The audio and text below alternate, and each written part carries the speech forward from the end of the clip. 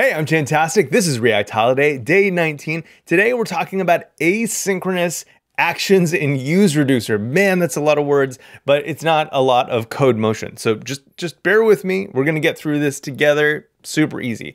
Here's a way that you can do it. Now, the goal is that I'd like to move these implementation details up into my useReducer. As this grows, I don't want to be calling fetch everywhere and then like calling the actions as a result of that. I'd rather just dispatch an action and have it care about all of the implementation of how that data actually gets on state. So we're actually going to take this and we're just going to move it up. Move. Where's it going to land? Right here. Okay, now I'm going to copy the action that we had before and format this just a little bit so I can read it. We're going to call this one fetch and replace. Now, this is a terrible name, but just for the sake of this demonstration.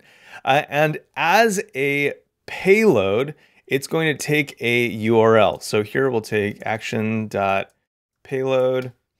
And then we're going to take our JSON and then dispatch another action, replace Pokemon with the JSON that we get back. Cool.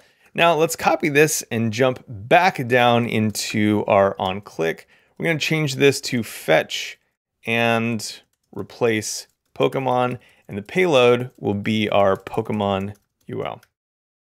Let's save that and see how we did. Failure. The reason why is that we actually need to always return state. So I'm just going to return the previous state. So the state that we got, I'm just going to send that back out while we do the work of fetching the next Pokemon. Let's save that and see if it works now. Boom, we got it.